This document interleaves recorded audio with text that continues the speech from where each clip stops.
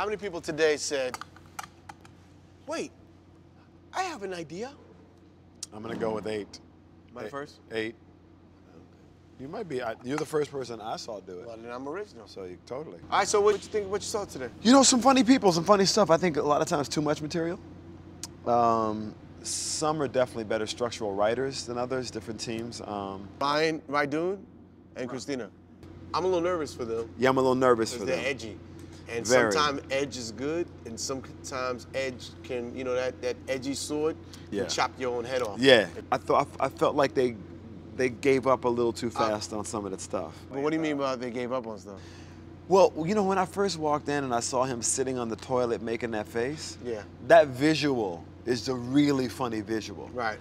And he was working, I thought, a little too hard verbally rather than allowing us to just for a moment take in that that's just a funny visual. Right. We walked into a joke. Right. And I thought, he's not seeing it yet. He's right there. Okay, act natural because we weren't talking about them. That's all I'm saying. Think about it. Ding.